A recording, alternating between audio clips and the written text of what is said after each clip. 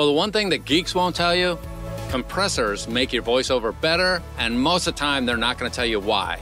If you really want to know a little bit about compressors and why we use them and why I recommend you always use them on voiceover, stay tuned in this episode of Audio Barnyard.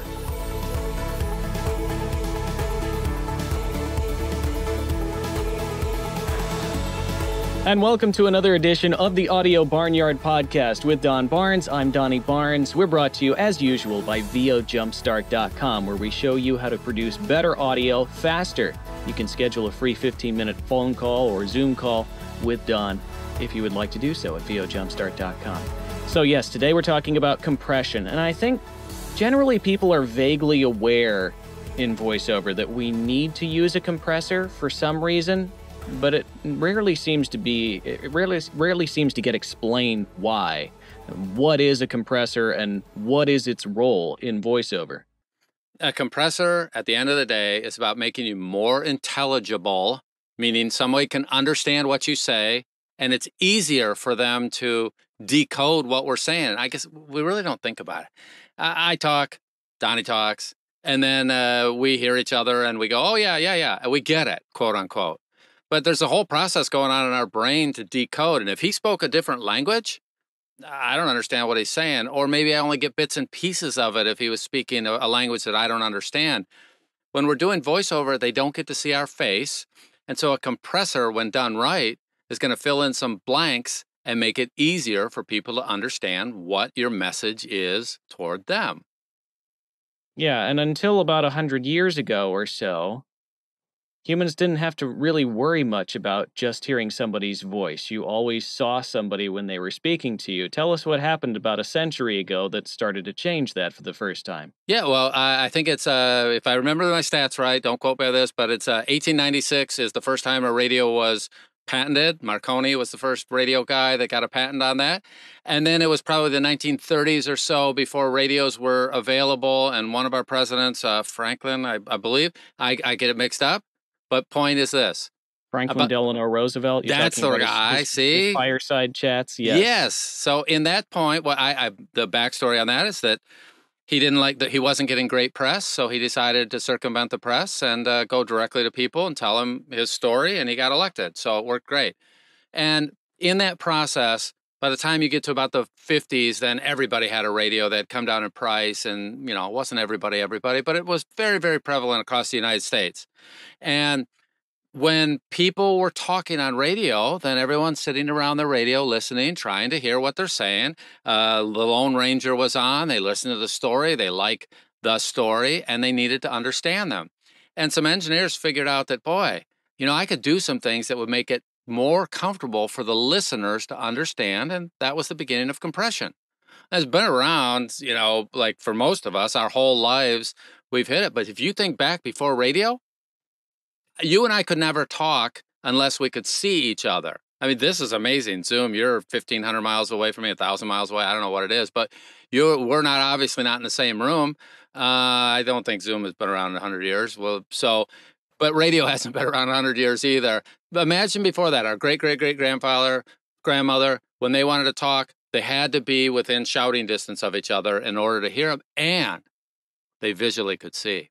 So our brain is optimized for two senses. And so the reason a compressor exists and is so widely used today, is to fill in some information that normally our brain was optimized to have two senses, and now it only has one.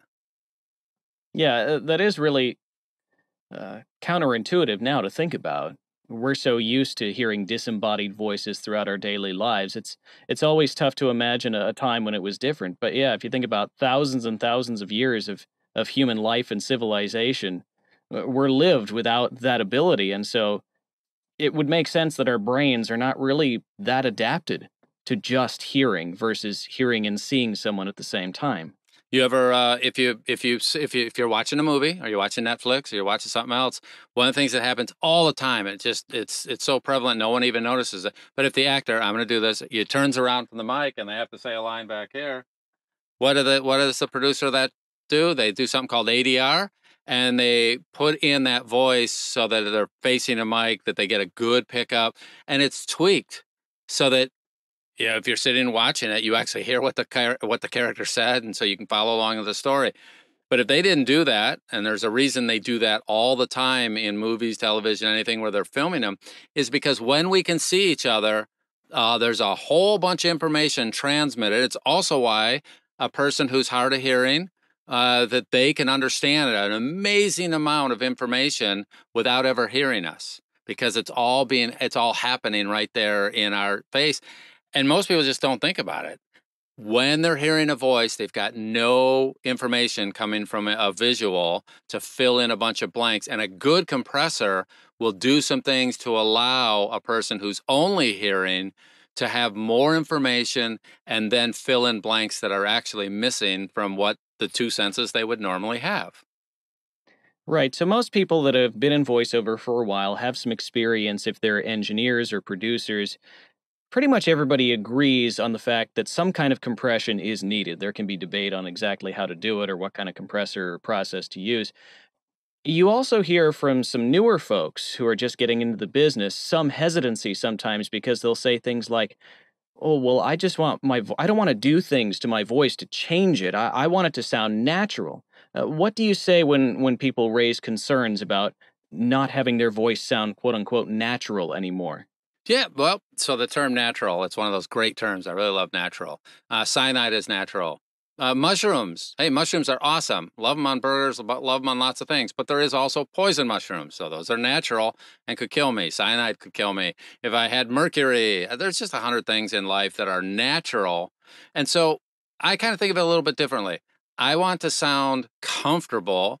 I want to sound, I don't know, inviting wouldn't be the right word, but I certainly want, so what would be some good words about that instead of, it's not just natural. It's Yeah. comfortable. What do you think there?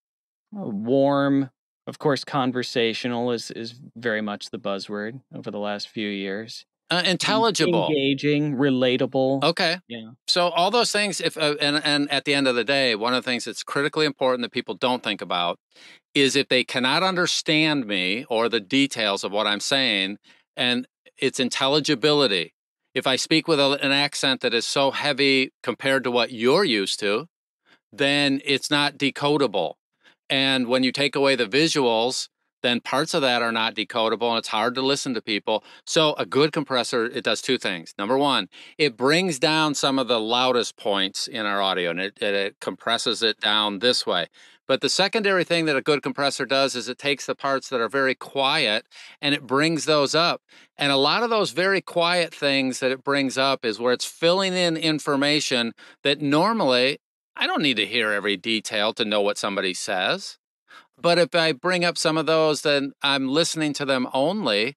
Those things that are brought up are filling in things that I would have seen you say.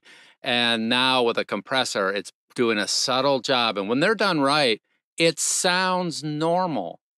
It sounds like we're in the same room talking, where what we don't realize is Donnie and I are sitting across from each other at a dinner table sometime and we're talking. We are also tend to be looking at each other and we can see those details so we don't miss the parts of words that are actually quieter than others. So a good compressor does two things.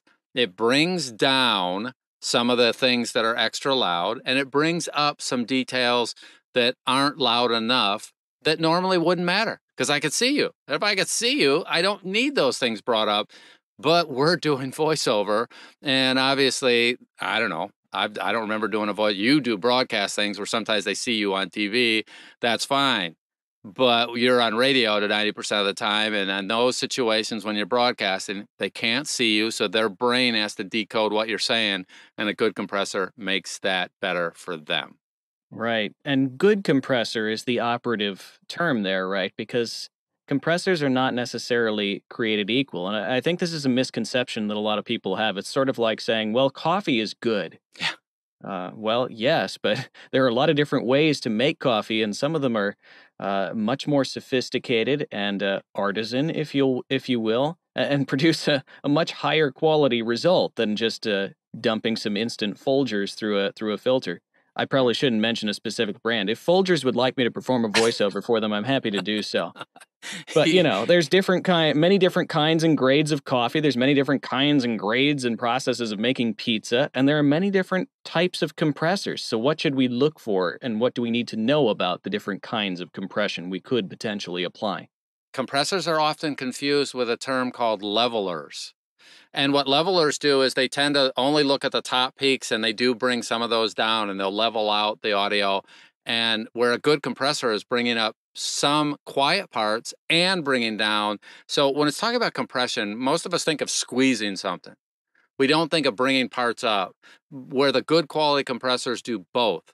And then so out in the marketplace, like I'll give you an example of something I don't care for. And there's an old product that's not as widely used now called Levelator. And Levelator is based on the concept of leveling, where they were bringing things down. And a lot of times that can hit specs. And one of the problems we run into in this business is I can hit a set of specifications in terms of some numbers that are required maybe for an audiobook publisher, but that doesn't mean it sounds good. And these levelers were very often bringing things down, but they weren't doing what a good compressor was. There are some tools that combine different things, and there are different terms, but here's the thing. Compressors are kind of an art. And so the people that create them, they have all sorts of choices, like the pizzas Donnie mentioned, or coffee, where just because I'm making coffee doesn't mean I'm making great coffee. There's a whole set of steps in there, that how I roast it, how I pick it, how ripe they were, how you dry them. I mean, I'm not a coffee expert, but all the little details that go into that are going to make a different cup of coffee. And then when it gets to me, I've even heard how hot your water is makes a big difference. By if it's 5 degrees or 10 degrees hotter makes a difference. And it's the same kind of thing with a compressor, where the engineers that put it together have 100 different choices. And there's not, oh, this is a compressor. I mean, there's the concept of what it is, but that'd be like saying this is chocolate. There isn't one chocolate or one coffee. And so now what you're looking for are a set of developers or a team that they are very tuned into what makes audio sound great. And a tool like Levelator, that's biggest claim to fame was it was for broadcasters. It was originally created for males. When they gave it away, and I predict, because when they went to go try to say, wow, would people buy this? They found out it didn't work very well for females. And then to generalize it and make it work for everybody, it never was great for everybody. Even would be inconsistent with one voice if they're doing a wide set of things, doing audiobooks with different characters. And then to generalize that they couldn't do it. So they just gave it away. And unfortunately, I always think when I see people that are using that, I think, oh no, they are not listening to the results of that and comparing it to what a good compressor does. If they would never use that product. So I do question people that are kind of recommending it. And I just think, well, they're good people, but they haven't done their homework in terms of listening to the results. And sometimes they're just trying to hit a spec. And that's, fine in the beginning stages. You got to walk before you run. But don't stick with some of these tools that are, I hate to say it, but some of the music production people, they invest heavily in making sure that the compressors work really well. And if you really want my inside scoop, I love the ones that are based on some sort of tube. And why? Because they sound better. When you A/B 20, 30, 40, 50 voices, and you've got something that's based on a tube emulation, if it's today, or some in the old days, based on the tube technology, those sound great with voiceover, and they're head and shoulders above some of the modern ones that are there that are 100% digital, and they work well, but not as well, not as comfortably as some of the ones that are based on a kind of the sound of tubes. It's bizarre.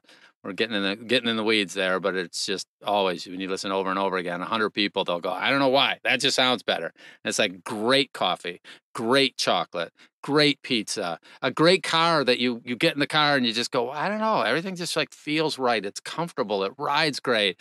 It accelerates exactly how I think it should. The brakes are comfortable and smooth, where all the little components came together and you go, wow, this is really a great car.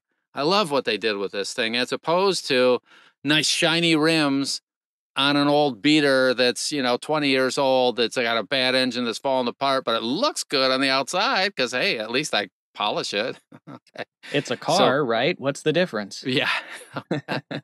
Yeah. It's like most things in life. there are differences among the better quality ones and the free. And you know what? If someone puts out a free one, and there's another one, LoudMax is out there, and a lot of people use LoudMax. And LoudMax was designed, it's more of a leveler, but it does have some compression components in it, but it's more of a leveler. And it was designed for music, and it was designed to make music as loud as possible and hit a set of specs. Two kind of contradictory things, but they do a great job. You're doing music, you're doing hip hop music, man. You want something like LoudMax. It works very well. You don't necessarily want that one. I mean, that's a good one. I'm just saying there's that one, and there are some that are even upgraded from that. But those tools were not designed and tested and put together just to be voiceover tools. So they're okay, and if that's what you have, go for it. But there are better tools out there for making this stuff happen. All right, so as we wrap up today, I think if somebody's listened to us this whole way through, they're probably thinking, okay, I get it now. You've established that, yes, I need a compressor. Yes, it's a good thing to have. And you're telling me that there are many different varying qualities of compressors, though. What am I supposed to do with that? How do I know where to find good compressors if they're so important? Yep. So number one, you're almost always going to go with one of the tools that were originally designed for music. Those people spend crazy amounts of time on their compressors. I'll give you an example real quick. The Studio One has multiple compressors available. Just in the box, there are two, and then they have a whole bunch. If you want to purchase their little extra packs, and they have like 4 or 5 of them that are based on tube emulations. Okay, a term based on. So this just means in the 1970s, 80s, 90s, there were some boxes, some physical hardware compressors that were based on tubes. And so what these engineers did was they decomposed that and they put it in so that we could run it off the computer and sound just like those things that were working in the 70s and 80s and that kind of time frame. Great stuff that was used in recording studios back in the day. What they've done is brought it forward into the modern era. And now I can sound like I'm running through a $5,000 tube compressor with a piece of software that's under $100. So Studio One has a great one. Check out the DAW you're using and see if it has a tube emulation, a compressor based on the sound of a tube back in the day. And for voiceover, man, those are a killer secret sauce that you can add to your arsenal to make yourself sound better.